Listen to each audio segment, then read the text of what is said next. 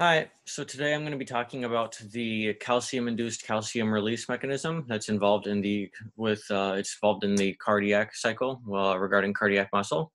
To begin, I guess I will start with discussing some of the key components, namely calcium is a big component of this entire cycle.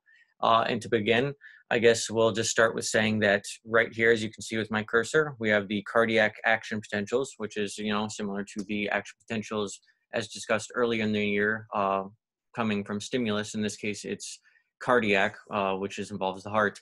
Once these cardiac action potentials travel along the T-tubule and eventually get to the DHPR, which is the dihydropyridine receptor, that is a voltage-gated calcium channel. And once the action potentials reach it, it opens up and allows calcium to go into the dihydropyridine receptor.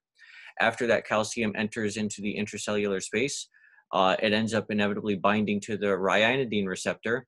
And this ryanodine receptor, which is connected to, as you can see, the sarcoplasmic reticulum, the binding of calcium to that floods the intracellular space with even more calcium.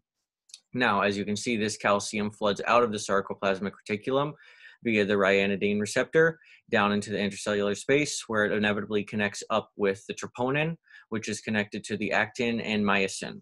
Now, the second that the calcium binds up with troponin, it causes the actin and the myosin to contract, stimulating muscle contraction. After the muscle contraction is completed, the calcium needs to leave the binding site of the troponin. So as you see, as we move over here to the right side of the diagram, the calcium is now beginning to leave the troponin. The actin, which is the two half parentheses here surrounding the myosin, begins to alleviate a little bit or uncontract, if you say. And the calcium begins to leave the troponin. Now, because the calcium is still within the intracellular space, it has multiple places that it needs to go to clean itself up. First and foremost, it can go back to the sarcoplasmic reticulum, where exists a calcium ATPase pump, which basically allows the calcium to be pumped back into the sarcoplasmic reticulum. Another word for this is called the Circa pump. So the calcium leaves troponin to get back into the sarcoplasmic reticulum after contraction via either the calcium ATPase pump, otherwise known as the Circa pump. Now, the other mechanism for the calcium to kind of clean itself out of the intracellular space is to unbind from the troponin and go up towards and connect up with a sodium calcium exchanger. And in this case, basically the calcium is allowed to exchange with sodium so that the calcium can go back out to the extracellular space and sodium can enter into the intracellular space.